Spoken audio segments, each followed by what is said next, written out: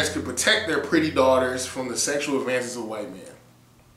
This was particularly true when the slaves belonged to a white bachelor or lived near white bachelors. Lucius Hulsey's white father, for instance, never married but instead chose successive lovers from among the female slaves on his plantation. That's pretty whack, isn't it?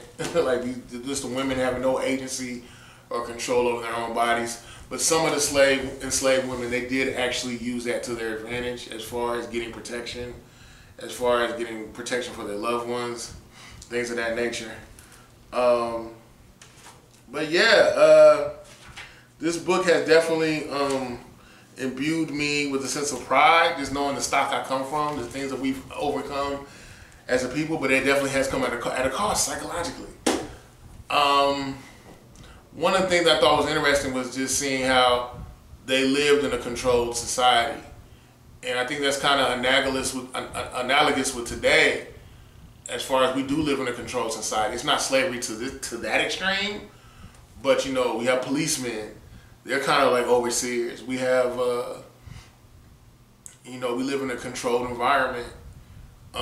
We definitely have more agency and more freedom, but I think psychologically it reverberates the same, just the same as the plantation. But